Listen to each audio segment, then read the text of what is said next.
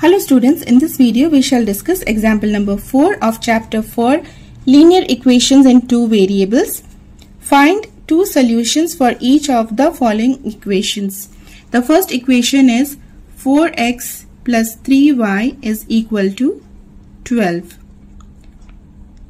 This is a linear equation, so we can find infinitely many solutions for this, that is any number of solutions.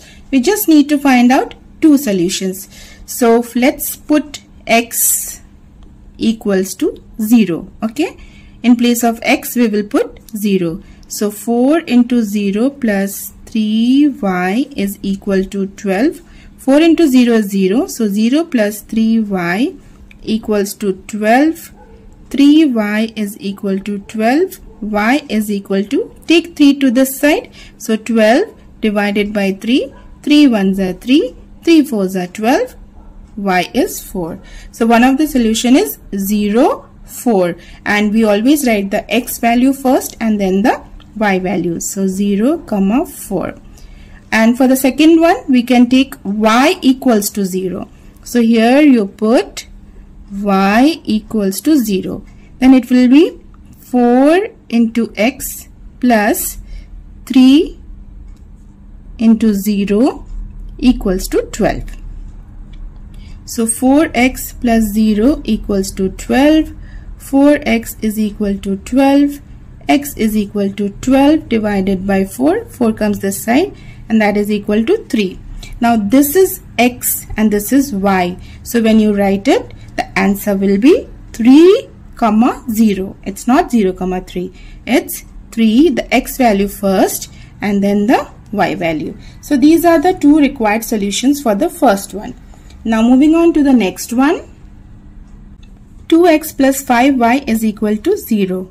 So same way we have to do, put x equals to 0.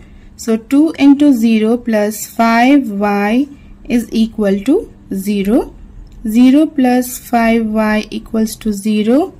5y is equal to 0, or y we can say 0 divided by 5, and 0 divided by any number is 0. So 0. So one of the solution is 0, 0. And if I put y equals to 0 now, put y equals to 0. So 2x plus 5 into 0 is equal to 0. 2x plus 0 equals to 0. 2x equals to 0. X is equal to, now see here, if you put y is equal to 0 like you did in the previous one, if you do that, then again you are getting a 0, because here when we are putting 0, we are getting 0. So this will not work in this case. We have to take some other value for y. So let's say we take y is equal to, say, 1. Okay, y is equal to 1. So then 2x plus 5 into 1 is equal to 0. 2x plus 5 is equal to 0. 2x, take 5 to the other side, minus 5. X is equal to minus 5 by 2.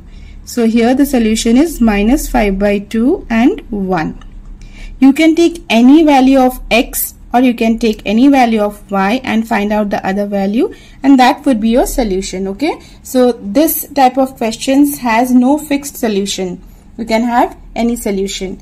Okay, now moving on to the third one, which is 3y plus 4 is equal to 0. Now if you see here, the x term is missing here. So if you want, you can write it as like 0 into x plus 3y and then plus 4 is equal to 0, and then you can solve it. But then when you solve it, what will you get? 0 plus 3y plus 4 equals to 0, or 3y plus 4 equals to 0, the same thing as the question.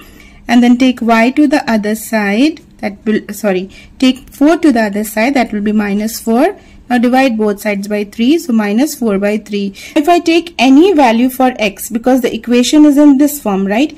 If I take any value for x, I will still get the same value, because this term will become 0. Let's say if I take x is equal to 1. So 0 into 1 is 0, right?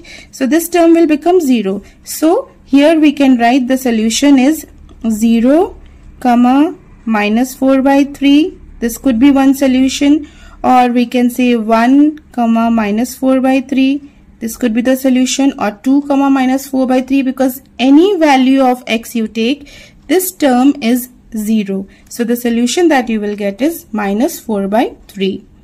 I hope this is clear to all. Thank you.